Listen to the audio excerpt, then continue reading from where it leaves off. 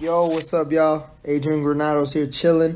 I know I don't got that many followers, but I just want to clarify. Danny Garcia did not call me no little bitch. If he'd have called me a little bitch, he'd have got smacked. Alright? You know we don't play that in Chicago. You don't call no other man a little bitch. You don't call no other man a bitch, period. So yeah, I just wanted to clarify when he said that and everyone was saying that, now they're blowing that up like he called me a little bitch.